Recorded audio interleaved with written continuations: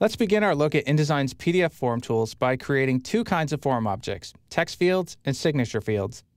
If you've ever created buttons in InDesign, the process of creating form objects will be familiar to you. And even if you've never created a button in your life, the process is not all that hard to grasp. Let's say I wanted to create a text field here next to first name.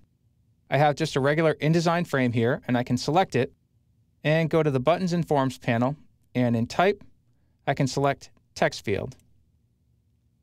I can give it a name. I'll click on Name, and I'll call it First Name. And form objects get a little icon that shows you what they are. This icon never changes size when you zoom in or zoom out, but it will disappear if you zoom way out, so your form objects are very small on screen. Each kind of form object has its own unique indicator, and I created an example of each kind out here on the pasteboard, just to show those little icons. So starting from the top, we have a checkbox, a combo box, a list box, a radio button, a signature field, and a text field. And if I zoom in, I can see that this is a text field. I'll zoom back out. And let's do some more work in the Buttons and Forms panel. Under the PDF options, I can enter a description. That'll appear as a tooltip when the user rolls over the form field in the PDF.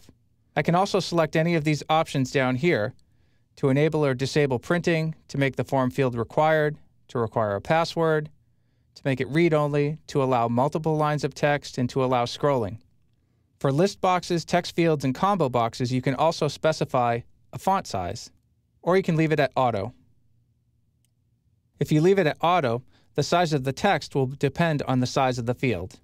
Down at the bottom of the panel, there are a few buttons. On the left is a preview button, and it would be cool if we could preview our PDF forms right in InDesign. But remember, this button opens the Swift preview panel, so you can't use it to preview PDF interactivity like forms. On the right, you have a button to convert the form field back to a regular InDesign object. Let's look at another kind of form object you can make, a signature field, where someone can enter a digital signature. Down at the bottom of this page, I have a frame that I'd like to convert into a signature field. So I'll select it, and in the panel, choose Type, Signature Field.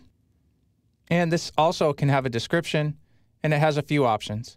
Now let's export this document to PDF and try these two form fields.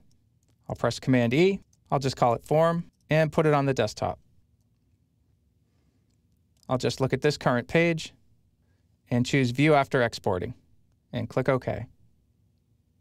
Let's try out that text field, and we'll scroll down and click on the signature field, and it works.